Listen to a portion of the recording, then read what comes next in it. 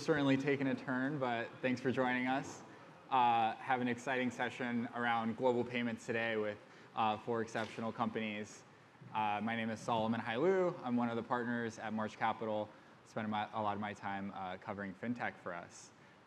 And global payments has been a very exciting area for the last, I would say, 2 decades, mainly because how dispersed technology has been when you look at it from a global sense. We've seen the emergence of real-time payments, virtual cards, software integrating itself within payment businesses and the broader landscape. So that's where we'll really be spending time today. In addition, we'll discuss what will kind of drive the next wave of innovation, how the business model of payments is shifting, again, to incorporate more software into a broader platform, and some of the key challenges and barriers as we look ahead. So joining me are 4 awesome companies. To my right, we have Andrew Jamieson, CEO of Extend, Jen Liu, CFO of Tala, John Lund, CFO of Gravy, and Klaus Bach, CEO of Pagos. So to kick off, it'd be great for each of you to give just a brief introduction on yourself, your company, and kind of the customer you serve today. Perfect, thanks, Sol. So I'm Andrew Jamieson, CEO of Extend. We have gone and built over the top of sort of the traditional legacy credit card issuing infrastructure to enable the traditional banks with more digital capabilities. Initially about virtual cards, and then more broadly around how we help small middle market businesses with spend management. So we serve about 6,500 businesses, and we essentially are helping banks grow to the tune of about $5 billion so far, but it's a $1.7 trillion market. So a huge opportunity in front of us, helping to serve those traditional banks. Thanks. I'm Jen Liu, CFO at Tala.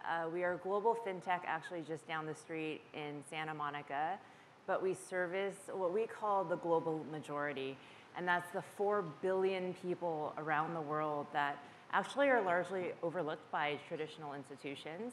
We don't serve the poorest of the poor who are covered by governments and NGOs, and we don't service the middle class and above who are really targeted by legacy financial institutions. Rather, it's the 4 billion emerging middle class. We offer, first and foremost, a credit product coupled with instant payments and savings, really to give folks financial access that they didn't have before. Yeah. Wonderful. And hello, I'm John Lund. I'm not the CFO because I can't add up, and a CEO, just so you know. Did I say CFO? Sorry, I meant CEO. I'm from a company called Gravy. We're a payments orchestration platform. Our mission is to empower merchants in the payment stack. So there's a long line of people who take cuts as payments happen, and ultimately the merchants who are the people who end up paying for it.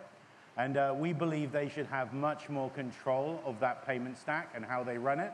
And so we're on a mission to empower the merchants. We're connected to pretty much every payment company in the world, and we offer a layer that allows the merchant to make choices and move between payment stacks, payment companies, without an army of engineers.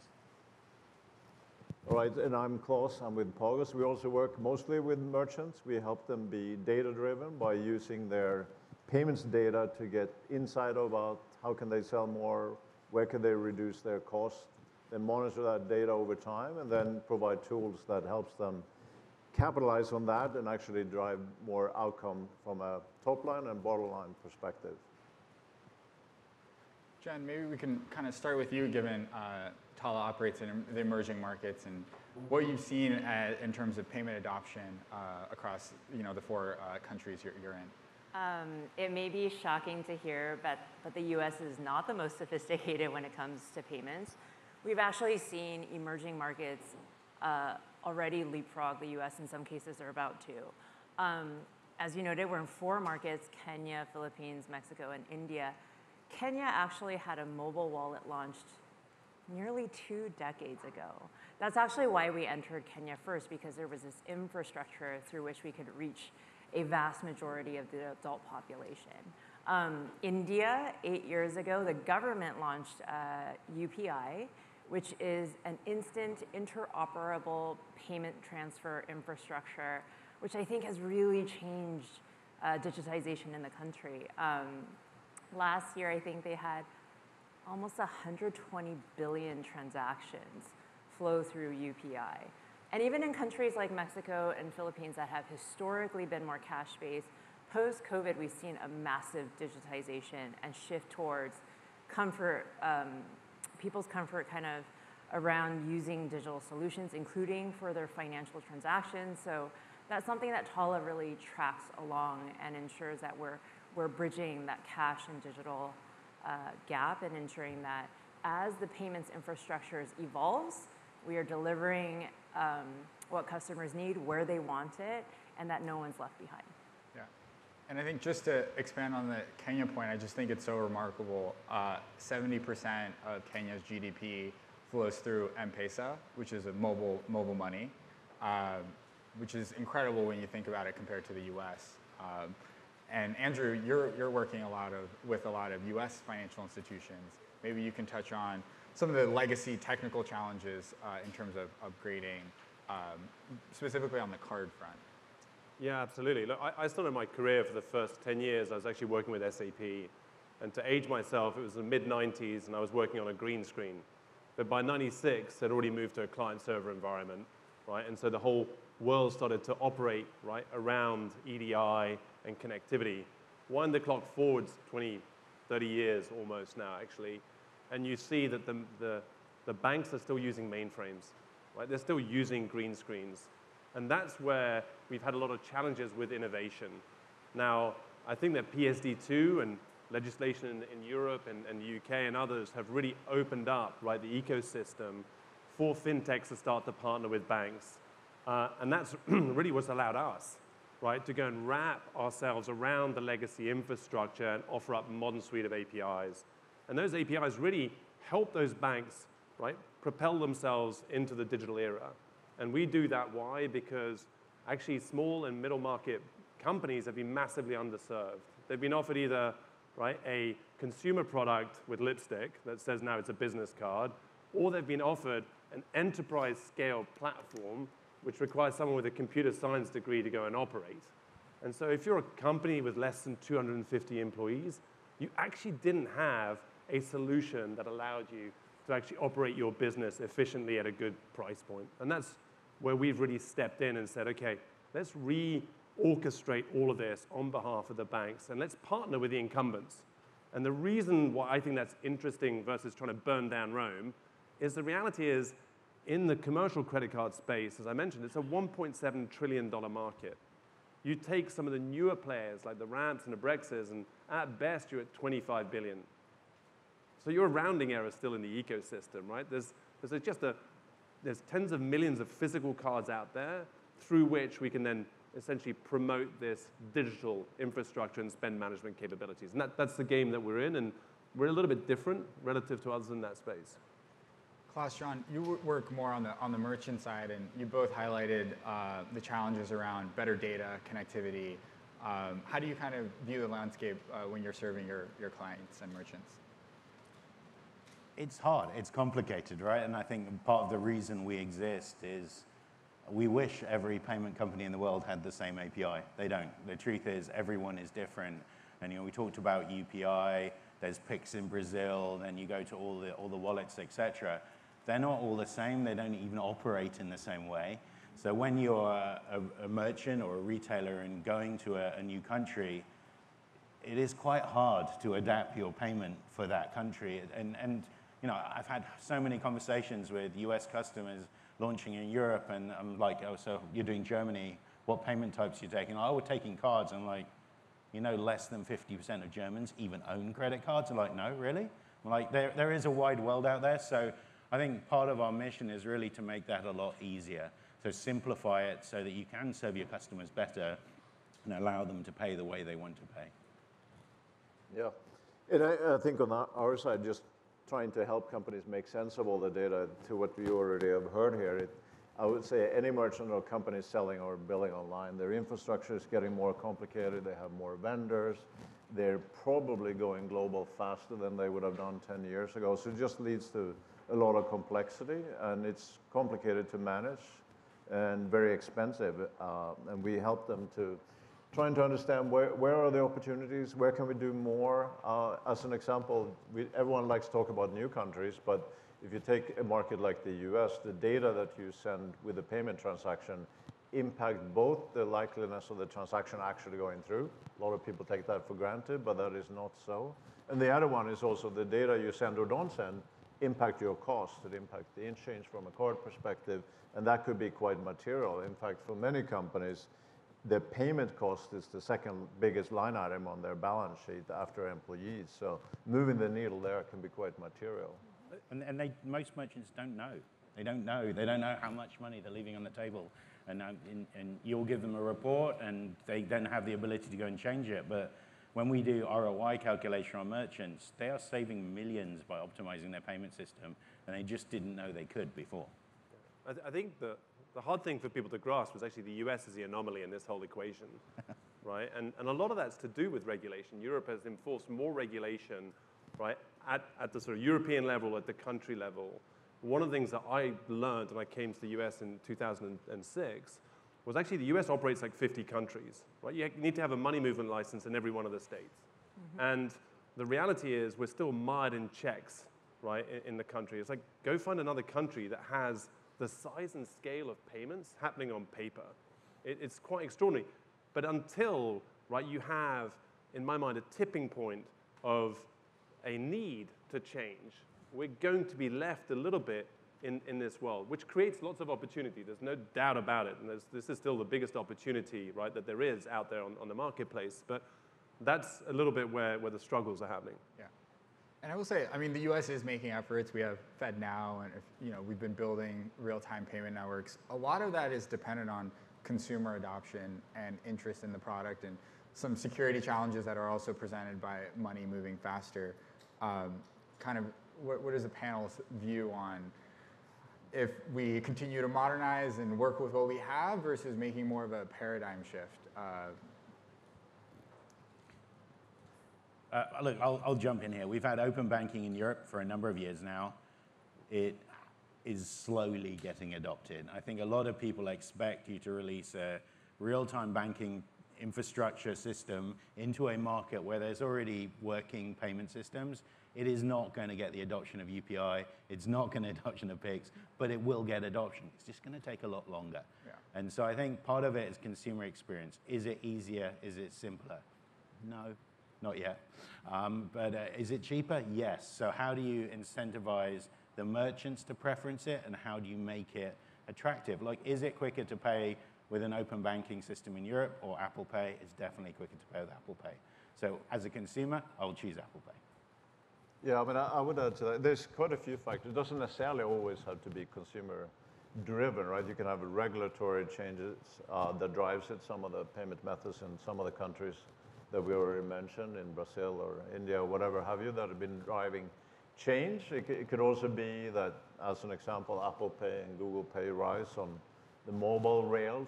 Conceptually, if you were not a mobile-first company going back 6, 7, 8 years ago, you would have found a situation where I used to have my customer coming in on the website. They're now coming in on other channels. And by the way, that's not just one channel. It's the iOS stack. It's the Android stack. It's the mobile web, if you're big enough.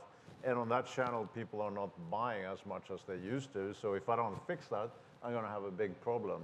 And I think both those, or these payment methods, Apple in particular, make it incredibly easy to be a first-time consumer coming in on their mobile app, or let's say book something to food delivery or whatever have you, and just click here and you're ready to go. You can pay, and just makes it easy. So is that an option, or is it convenient and use something else on top of payment that drives it? Easy to forget. Same thing with buy now, pay me later over the last 6, 7 years. Like, a lot of people get easy access to more credit, and that's been the driver and the function of that.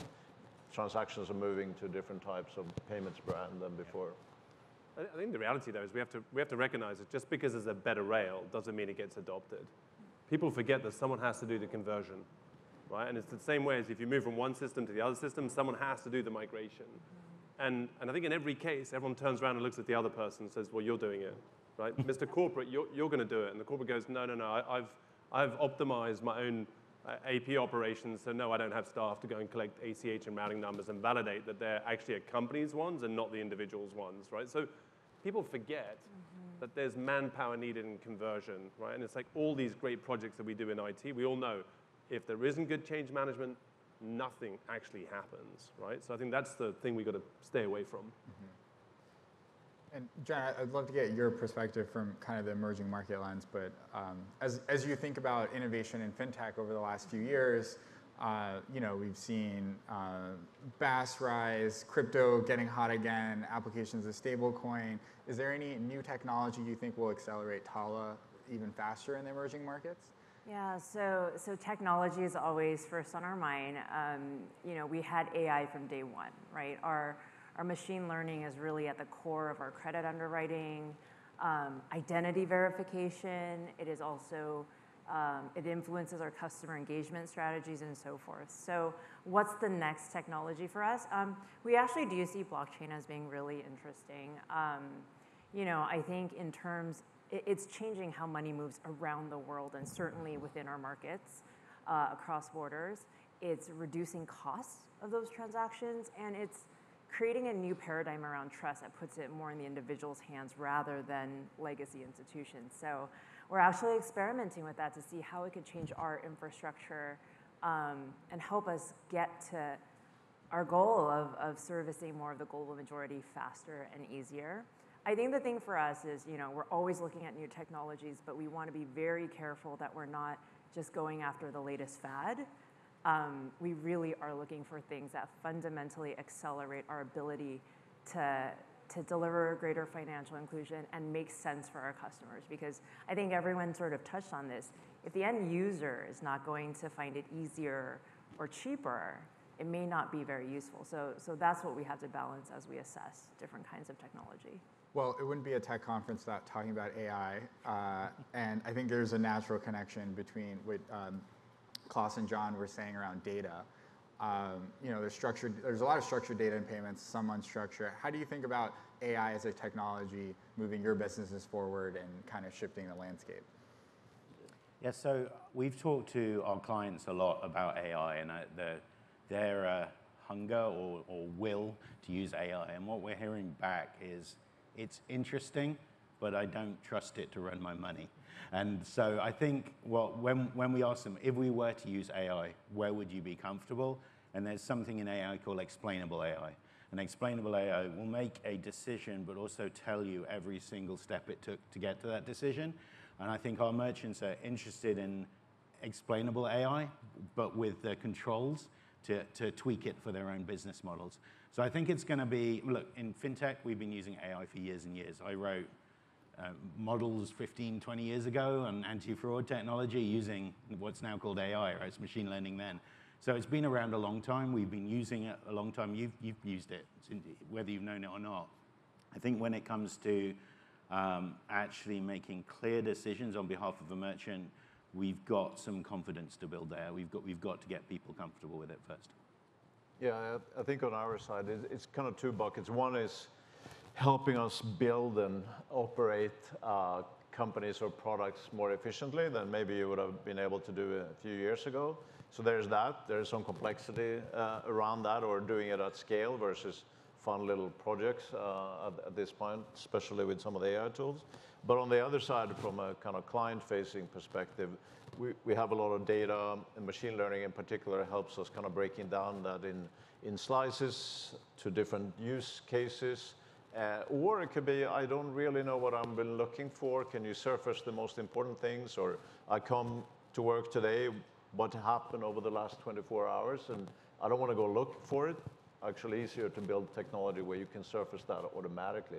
I don't know what I should be looking at, or if I am looking at something, what does it mean? And researching that or doing something about it, just much more easier than you could ever possibly build 10 years ago. When you're working with merchants, what is the biggest bottleneck around using their data better? On our side, I would say people don't have the data, or if they have the data, it's tucked away somewhere, or it's old, so just getting access is the stepping stone. The way I like to think about it, if you don't look at the data, you really don't have a problem, because you can just say, hey, I lost $2 million last year, and I'm losing $2 million this year or even every month or every week, whatever have you. It's only when that starts to change that people start noticing. But what if you knew that there was $2 million you could have addressed, very different behaviors? So the biggest stepping stone is just people actually having the data and being able to look at it. Then there are other complexity with like, okay, well, what does it mean? Which is a different topic altogether. But just getting access to real-time data is pretty hard. On an adjacent front, you know, as more technology is coming up, Jen, you mentioned kind of security. I think, Andrew, you can tell us more about kind of your approach to that in terms of embedding virtual cards into software offerings to offer better security and control. But how do you think about the shifting landscape in terms of more technology producing more risk for different users? Look, I think that's why we're going to a world where all payments become tokenized, right? And the world we're in, a virtual card is a token, right? And so the fraud levels are minimal, right, compared to other sort of traditional card payments, right? They're truly minuscule because they're short-lived, they're very specific amounts.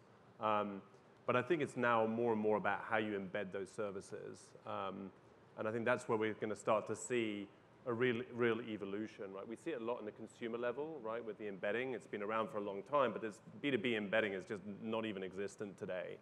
And I think that's where we're going to start to see real shifts. People want to be in an existing workflow, an existing experience, and essentially have, right, all of the security layers built into that, right, and therefore be able to manage an end-to-end process that satisfies the office of the CFO, which says, like, and my ledgers are also updated, and yes, the payment was taken care of, it was secure, the merchant got the funds, they allocated the funds correctly, et cetera, which goes back to the AI piece, right, which is, it's all about data. The real question, I think, though, is going back to that, is who owns the data, right? So we signed an interesting partnership with SAP Concur, and we're like, great, you have lots of merchant data, it's basically, or supplier data, I should say, and then you go back and say, okay, but which one's the merchants? No idea. And you say, well, how about we use your data? And they go, even we as Concur don't own the data. So you need consent. So we're all tripping over each other, I think, in that particular space to bring some of this innovation, to bring some of the security, right? To bring, right, the benefits of AI. There's not been a really coordinated effort in that space. I think that like there's a big thing happening in payments in the moment, and that's authentication. So if you walk into a store with a piece of plastic and you hand over that piece of plastic, what that merchant is charged is less than if you use the same piece of plastic online, because the view is it's more secure if a person's got a card and a signature. I don't believe that's true anymore. And I think we're getting to a point where, especially with mobile devices, fingerprint logging, everything that's coming with this new delegated authors, it's being called, is actually more secure than if you walked into a store. So why are you paying more still online than you are in store? That should change, and that fundamentally changes a lot of what we're doing in payments. It changes anti-fraud, it changes subscriptions, changes a whole load of stuff, and I think that's going to shake up payments quite a lot over the next few years. And do you find that, sorry, okay. No, we go back to in terms of Gravy working across countries, are any market better than others in terms of where you found? I mean, there's first movers, right? I think you look at the open banking system in Europe, and lots of people are using open banking to authenticate people because they're, you know, the banking apps are some of the most secure apps out there for obvious reasons. So if you can authenticate someone with their banking app, that's great. You've got a pretty damn good chance they are who they say they are. And in other countries, you're starting to get that. There's some lagging behind. I mean, I always laugh many years ago. I was working on a project in Ireland, and you know, when people at the time moved houses in Ireland, they never updated their address because they always had the same postman, and he knew that Mrs. Jones had moved 2 houses down. And so you're trying to build an authentication system based on addresses. Give up. It's not going to work.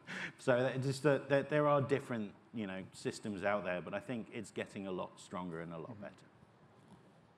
Jen, when you think about authentication in kind of emerging markets, Tala in some ways is a closed-loop network where you're providing a wide array of financial products. How do you think about underwriting and kind of risk management? I love what everyone's talked about in terms of all the data. It's exactly, so the shift in payments and the digitization of payments is actually creating a new data source for us. Historically, we've leveraged Android, very structured Android data, but as more moves through, people's smartphones, we actually learn a lot from that. So I think actually that is also a really big reason why we want to be building in payment features.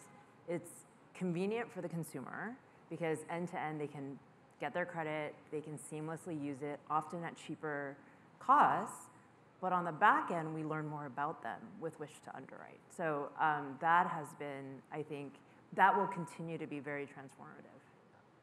And one thing I'd like to spend time on is, the business model of payments has really evolved.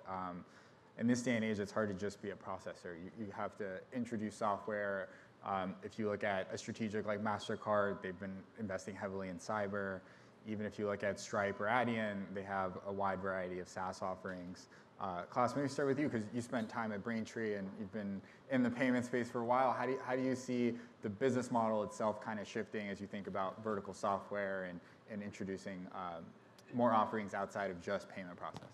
Yeah, I mean, I guess there's a big part of the market that's still the way it's always been, and kind of payments being tied to banking, et cetera. But the slice of the rest of the market, where I think of the software builder coming in and kind of taking part of the payment and building it into the flow, that's obviously getting bigger and bigger. And there are literally thousands of companies, whether it's a traditional software company or a SaaS company, that are now embedding payments and making it most likely a better experience, both for the merchant and maybe their customers. But you also have other companies like in Uber. Traditionally, you would probably pay cash in the transportation mode or pay with credit cards if you were lucky. Now is all that baked into the experience, or an Airbnb world without Airbnb was often writing checks or whatever have you. So there are so many different companies that are now building payments part of the experience, and that's a pretty big part. And then the third category, you obviously have companies such as Braintree, PayPal, Stripe, and Adyen in particular, where instead of providing a dial tone for payments, there is a significant chunk of software that comes with the payment processing.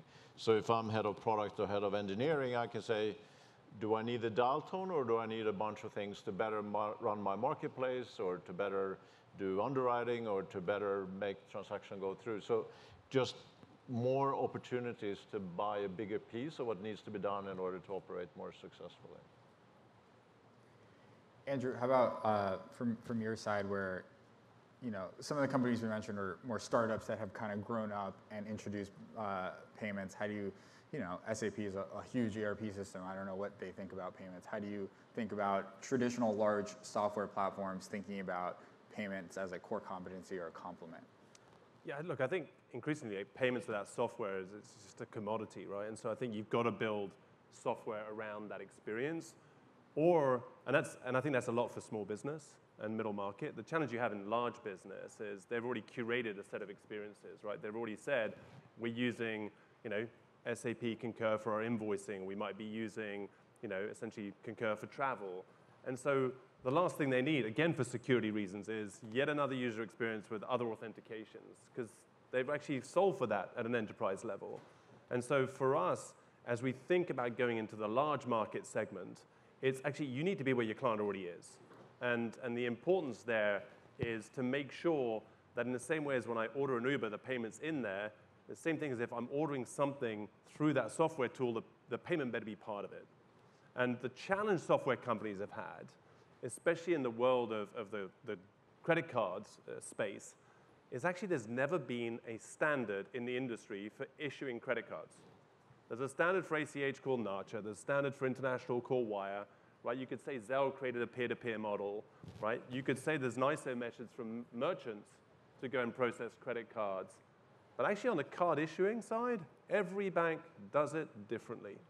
And so it created actually an impossible situation for software companies, hence why you think you saw a lot of software companies start to experiment with doing their own issuance, because they kind of got fed up with the ecosystem. And it came to us really only because we started partnering with more and more banks, and we suddenly realized actually we do have the one API that connects through to issuance to all of these different players. And I think that's the wave of the future, which is actually provide a simple and managed service to these software applies. Again, it's not just about the pipes. It's like you better make sure those pipes are operating and up, and essentially delivering the service they're supposed to do, because these software companies don't want to do that piece either, right? So you have to be that middleware. The orchestration layer becomes really key. Next, I think if we have some time left here, when you think about kind of the barriers to getting there in terms of innovation, I mean, regulatory is kind of a natural one that kind of touches everyone. It'd be helpful to think what you think are the biggest challenges in terms of accelerating innovation and what you're kind of balancing that with. Just kind of open. Klaus, you want to? Yeah, I can go. I mean, there's many ways of slicing that. You obviously, I would say in many, especially if you're a global company, there's a lot of regulation, a lot of change. Some of that is just driving things such as compliance that would put an overhead on what you need to do. Some of it is, like in Europe, you're very likely, if you're selling online and you're accepting credit card, to use a technology called 3D Secure. So two-factor authentication, you basically need to connect with your issuing bank in order for the transaction to get through.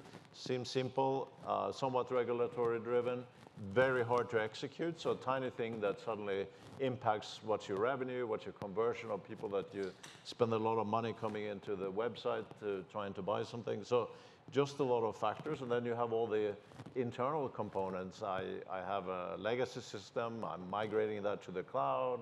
Maybe I'm working with someone like John to make that happen. But all those things just blocks your ability to pick up some of the new things, because often companies haven't been able to do well on the fundamentals yet, and the market's already moving on to something else is required for external reasons or for internal reasons.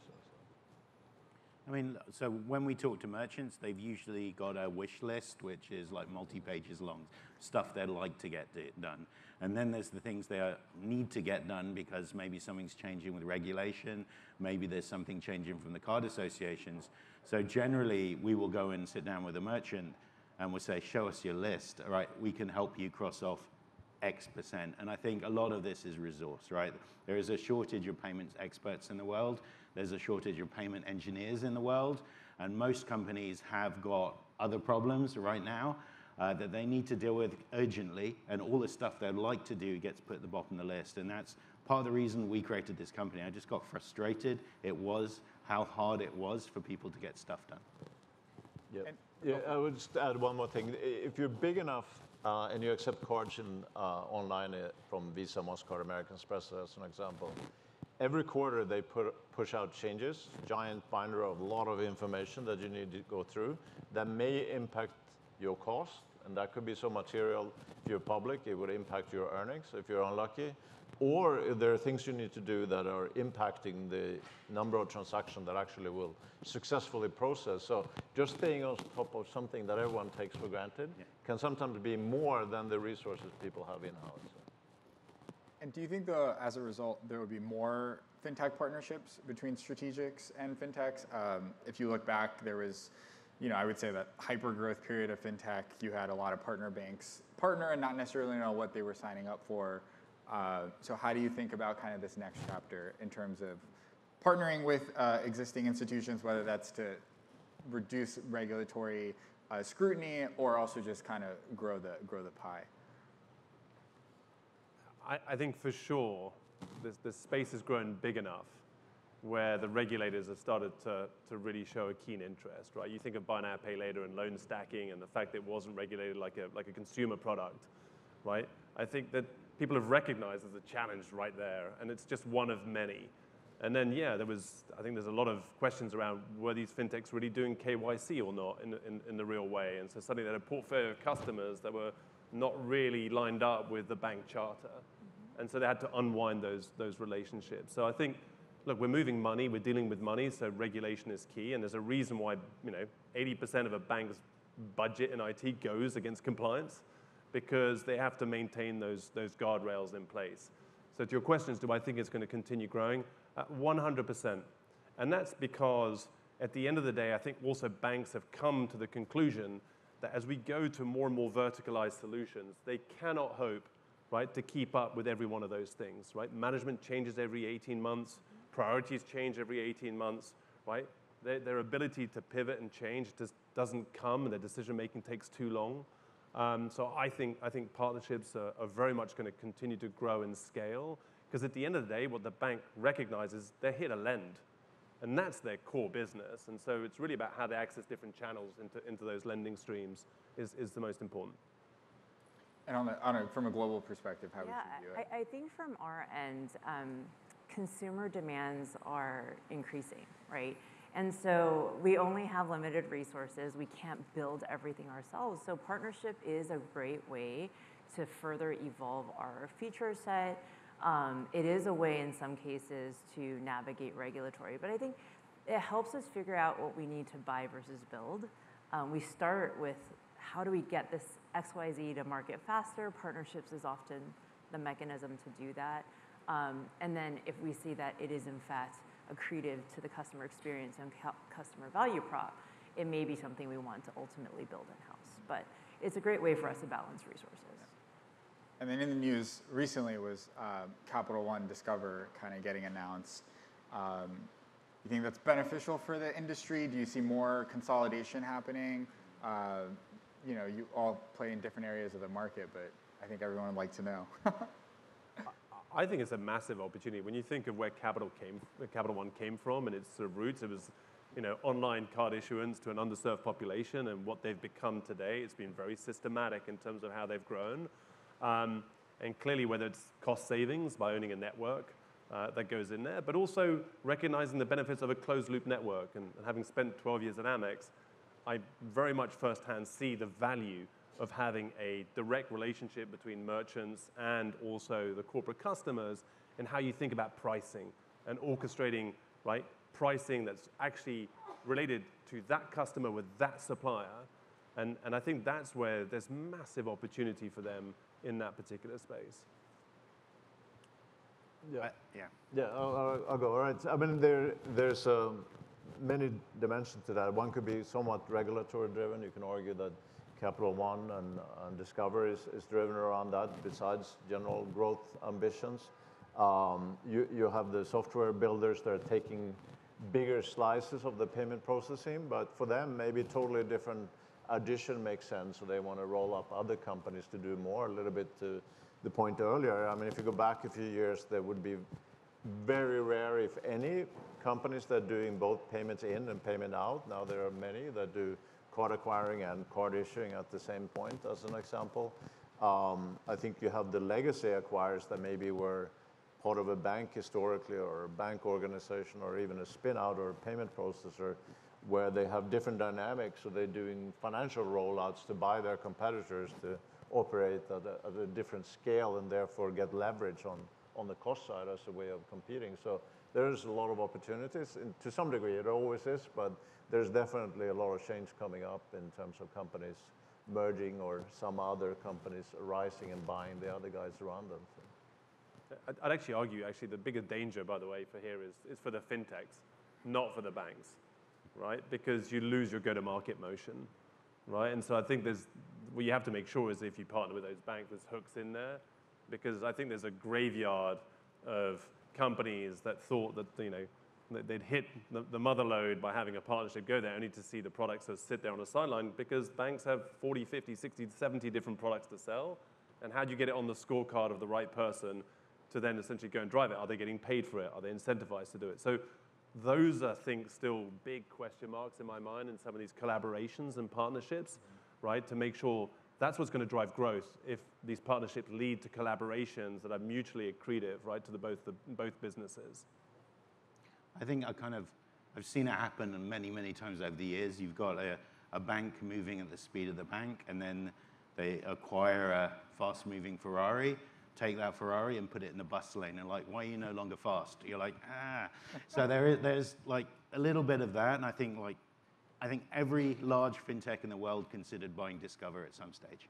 Like, it was on every slide deck at some stage, and I was surprised that they got bought by Capital One. It makes a lot of sense. Is it good for the industry? It's not good for the consumer, I don't think, but I think for the industry, probably it's a good thing. Got it. Can you just expand on why it's not good for the consumer, or from your side? Well, there's a few different ways. Having one ginormous company is going to reduce optionality for you. I think the other thing is the Durbin basically, debit is regulated through Durbin unless it's a closed loop network. So if you're a Capital One, you now put your debit through your own Discover thing, and you're out of Durbin, so you can charge more money. So that's not great for the consumer.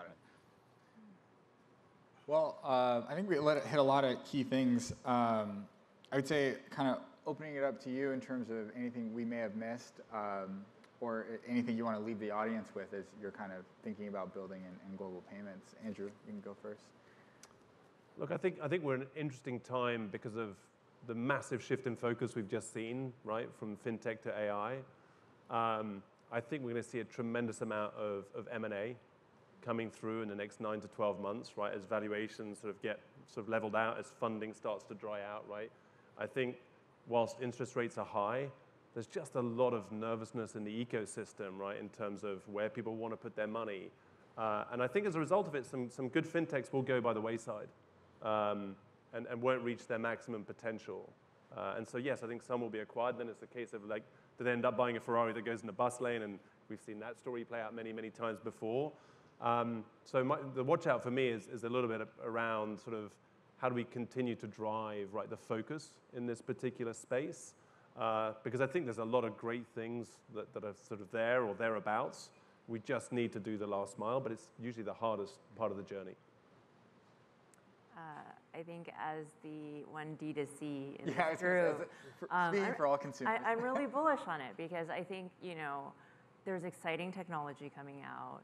There's interesting changes in consumer behavior, but for the better. I really do see, like, certainly what we do, we're kind of sorting through all the complexity for a consumer to deliver something that is seamless, and we're able to do that because of new emergent technologies. So I'm excited to see what keeps coming out. Yeah, I think, like, there's no song AI makes the world go round. There is a song money makes the world go round, and that hasn't changed with AI, right? I think ultimately fintech is going to be here. Fintech is still core to everything we do in business. I think that there's plenty of things that are massively broken. There's lots of opportunity. And I think we can make the world a more efficient place with AI or without AI.